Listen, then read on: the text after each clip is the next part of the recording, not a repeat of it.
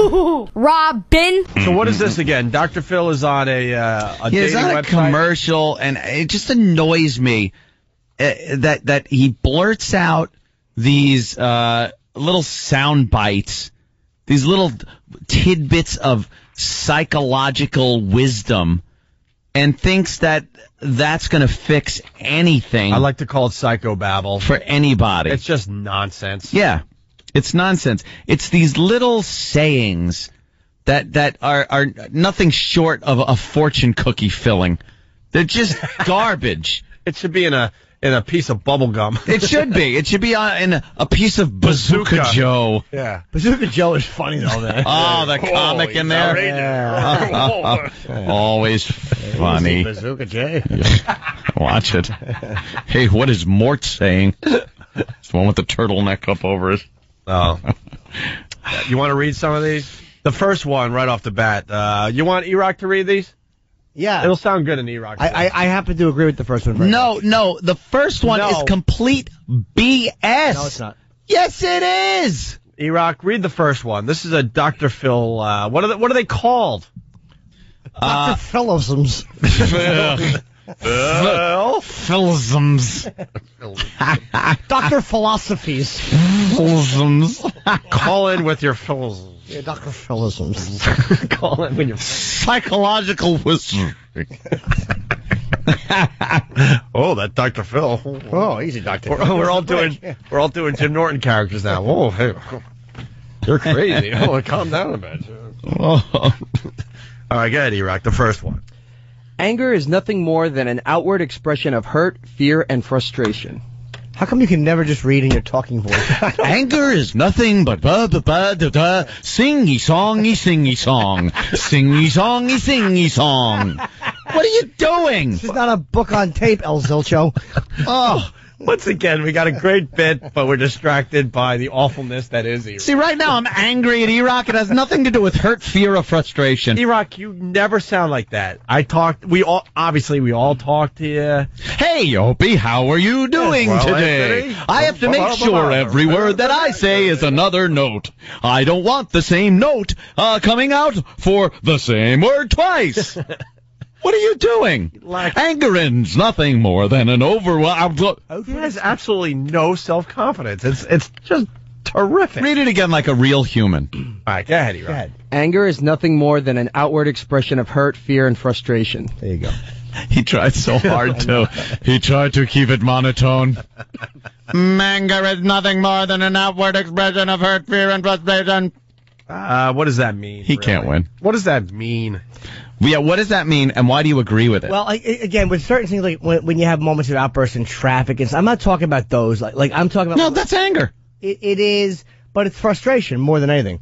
Fear or frustration. That's more than anything. It's like normally, as a man, I'm very comfortable being angry because if my girlfriend, say, pisses me off, like, say she mentions another guy or whatever, I get very jealous and my feelings get hurt, but it's not easy for me to say, hey, you hurt my feelings, because that's not masculine. Anger is a very safe emotion for a guy to feel constantly. Yeah. Yeah. So, would you say most of anger is based in frustration? Or I'm afraid of something, or I'm afraid of losing something, or I'm hurt by something. Yeah. I'm not saying you're never legitimately angry, but I'm saying 80% or 75% of my anger is one of those things. Jimmy just wrecked a bit, because now I understand. Why don't some you of just this go, stuff is crap. why don't you suck Dr. Phil's Why don't you just do that? Yeah. Grab his and just put it in your until his is all over your. Just do that. But he'd say that Take it in your, on your. If I did that, he'd say it was nothing more than my outward expression of wanting to have a cigar. But no, a lot of this is crap. That's why I'm legitimizing. I think it's legitimate, personally. All right, well, it's garbage. I don't agree with that, because sometimes anger doesn't have anything to do with hurt, fear, or frustration. All right. You can't categorize anger into three little bins. Hey, let's put anger in this. It's either this, or this. Sometimes anger is, let's see, it could be anger. But when is it? I'm not saying never, but when? But when? Yeah. Let me think. But he has this. Now what? Well, being honest. Now what? I think it's helpful to be honest. If I'm hurt, If I tell my girlfriend I'm hurt, it's really hard to do. She's going to openly laugh at you. No. We know your girl. She's going to be like... No, she likes that, actually, because she's like, it's really hard to be around someone who's raging all the time. She told me that. Because I'm constantly... Me, her, and Kenny were in a restaurant, and the guy wouldn't seat us where I wanted to be seated in Boston, and I was just quietly seething at the table. Did that fit in the frustration bin? Yes, it absolutely did. It was basically I didn't get what I wanted. And I was seething, and I'm just like, I hate Italians. And she's like, she got mad at me for saying that, because like, and I'm part Italian, so I don't hate Italians. Yeah. I was just angry. You're part Italian? Yeah, my father's whole side, the Coyle family, the whole Italians. Really? I think so. Yeah. No. Yeah, I have a lot of Italians, honestly. Oh, I just learned something about you. Wow. All right, other ones here. All right, this one is ridiculous, and I defy even Jimmy Norton, Dr. James Norton, to get this one. Awareness without action is worthless. I agree completely. You're ruining our bit. Awareness without action is worthless. Okay, what does that mean? Okay. I know I'm an alcoholic. Mm-hmm. I'm aware of it. But I'm not going to take any actions to stop drinking, so my knowledge is worthless. Who cares if I know it? It's like knowing you have cancer without going for chemo. Big deal, you know it. It's worthless. Why is it worthless? Because... knowledge is never worthless, whether you use it or not. I don't know about that. Like, it says awareness without action is worthless. Like, knowledge, you have to own something first. Like, I have to kind of own it and know it, but if I don't act on it, who cares if I know it? If you know you have okay, you know you're sick. Yeah. What does that do for you if you don't take actions to either prevent getting sicker or get better? It's worthless knowledge. Who cares? The statement itself is worthless. It's like, okay, I might even agree with you on that, but who cares? All right, I'll agree with that. I'll agree with that.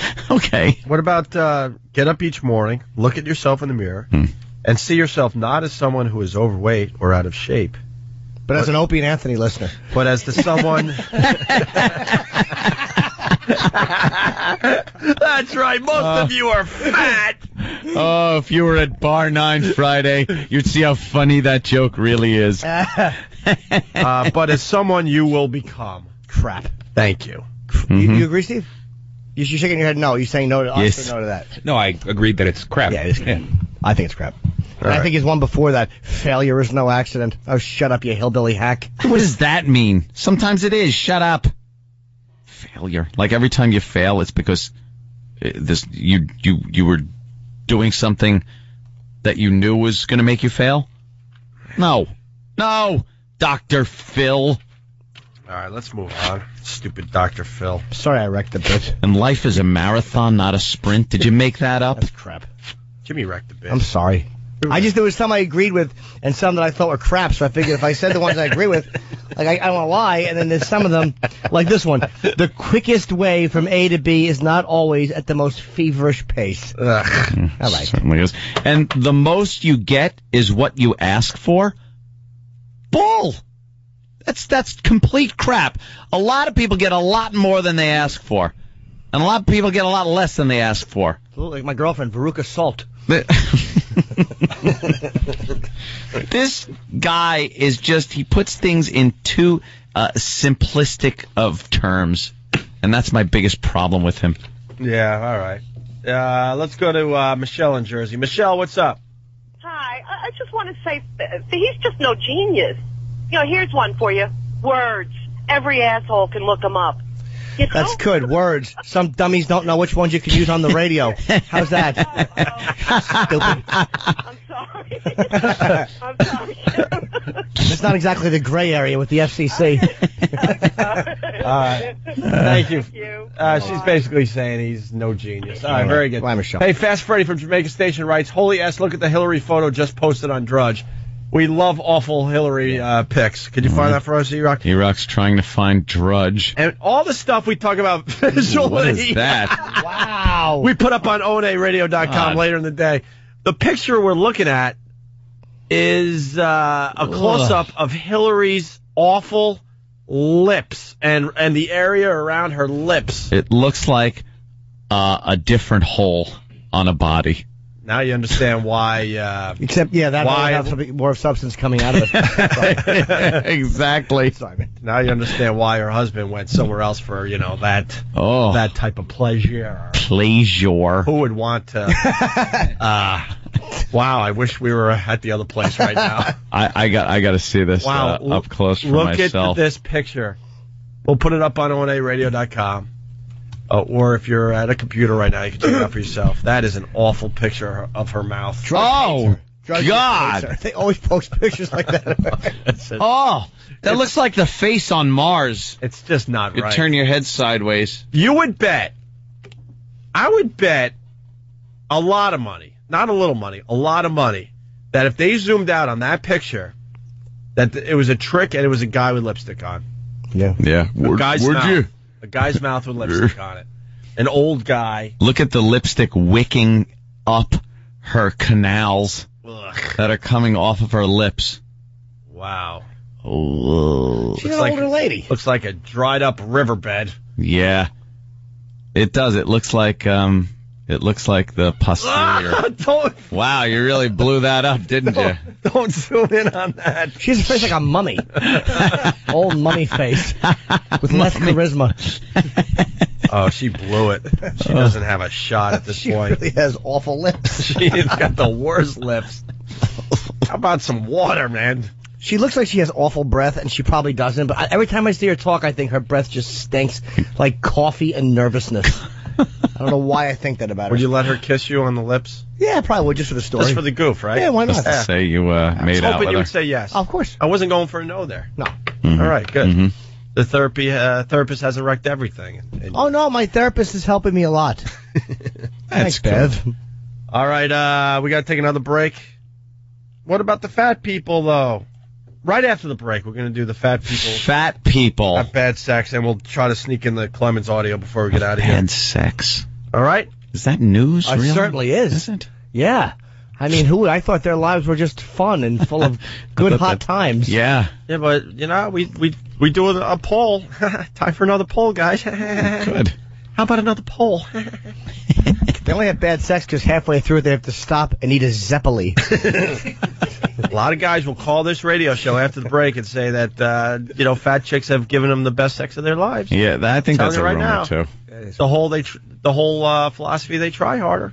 Would you rather have, not like amazing, fantastic sex, but better sex with a fat broad, or so-so sex with a hot broad, if I may use the term broad, now that we're here in the new year of 1958?